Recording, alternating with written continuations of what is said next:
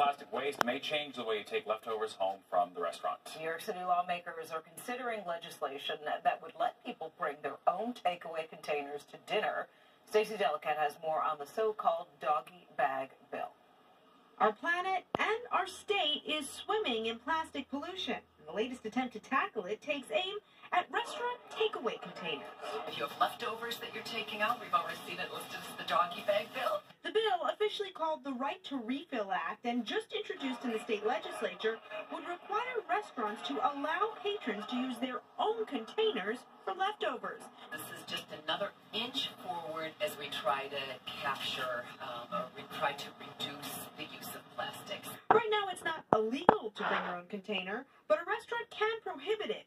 In addition to allowing customers to BYO Tupperware, the law would also require restaurants to post signs notifying customers that they can do so. We sort of think of dinner here as dinner plus a picnic to go.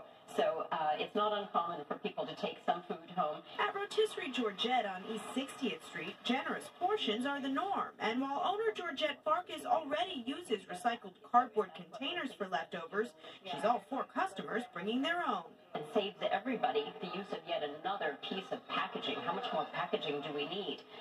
I think it could be quite clever as long as the packaging that they bring is clean and hygienic. That latter point is a potential concern for the larger restaurant industry.